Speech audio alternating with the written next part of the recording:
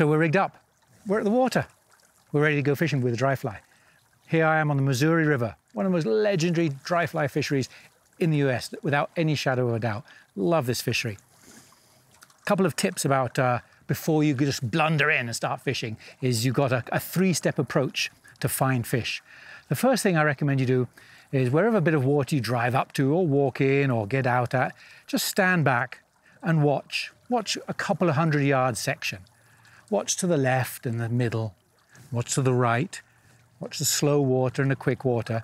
And you're just trying to find some rising fish. Dry fly fishing is much more effective if you find rising fish. And once you pinpoint a location of those rising fish, then you start to walk carefully along the bank until you're within striking distance of those fish. And then you wait. That's your second wait. Wait from the bank, watch them again, make sure your movement hasn't spooked them, make sure they are where you think they are.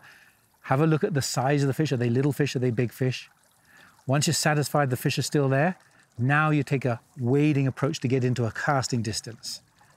That obviously depends how far you cast, but the most important thing about wading is you wade so carefully at this stage.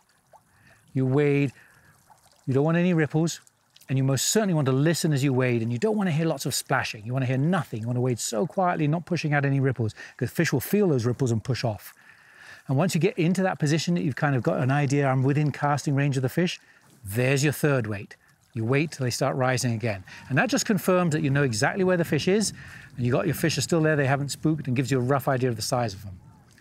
So that's really how you approach the water. And once you're in that position, ready to cast to those fish, now you've got to identify the exact position those fish are in. And that is something we need to talk about.